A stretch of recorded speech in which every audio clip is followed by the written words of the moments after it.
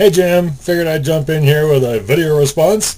Yeah, I'm rather new to YouTube as well.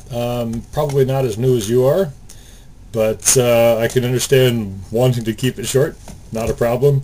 Yeah, if you keep, if you go long, then all you really got to do is keep it interesting. It was worthwhile watching, no problem.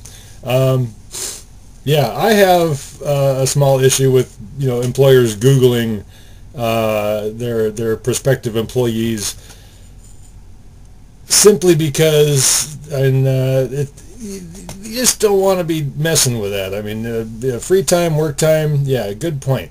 The other problem is that sometimes they state personal opinions about a particular employer or company. And granted, everybody's entitled to their opinions, but sometimes other people wouldn't take those opinions in the proper context. If that's the case, then that's a point against you. Me, I try to be really careful about what I put down on my vlogs. I do work for a big box retail outlet. It's not my chosen profession, and I like it. It's okay.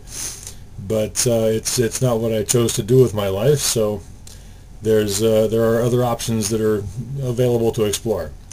Anyway, you made a couple of points, and I'm trying to think of what they were. Sorry. Yeah, ADD. But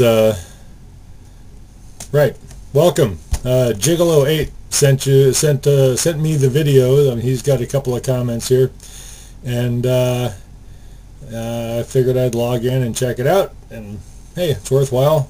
Keep up the good work. And how'd you get director status so soon? I mean, it took me about like 3 weeks after I signed up before I even got it.